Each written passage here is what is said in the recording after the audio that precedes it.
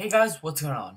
It's me, Brown Geeks 2. This is our second channel, and today I'm going to show you guys how to do picture-in-picture in the newest, which is the latest version of iMovie. I'm running this on Mavericks, so I'm going to show you guys how to do picture-in-picture. First off, you got to make a new file, and after you make a new file, before you can just go to iMovie and Preferences and choose Advanced Options, but now they removed that, so you might be wondering, how do you do picture-in-picture or side by side or green screen or blue screen, whatever.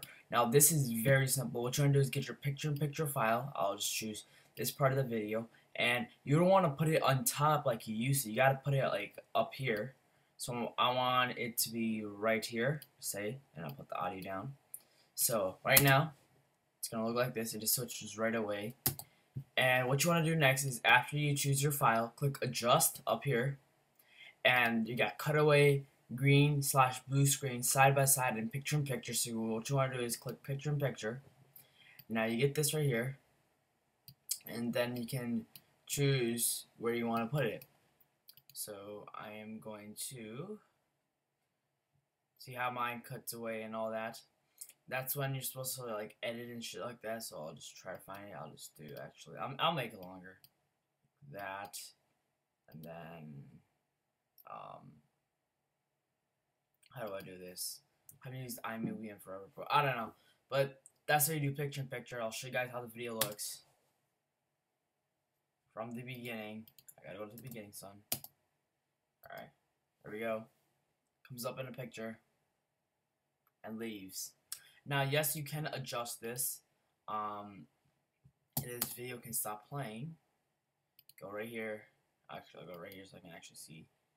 And then you can adjust it wherever you want. You can make the size bigger or smaller. You can put it in a corner. You can do whatever you want, and it'll still work. You can also put on a shadow. So there we go. You guys can see I got our shadow. I'll put it in the light so you guys can see a little bit more. Put a shadow. You can put a border around it, a dotted border, or whatever you want. You can do dissolve zoom, which will look like this. You can see. Zooms in. Or you guys can do swap, which will look like this.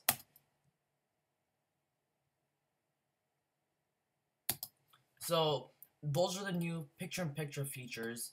You can also change the time. There's just a bunch of things, color correction, and just everything. Now, if you guys, this video helped you at all, I really recommend you guys click the subscribe button. Make sure you guys subscribe to our first channel, which is Brown Geeks. I'll put the links in the description. I'll have lots more videos coming. If you guys got any problems, or got any questions or comments, or what should my next video be, tell me in the comments below this video, and I'll help you guys out. This was Brown Geeks 2. I'll see you guys later. Peace.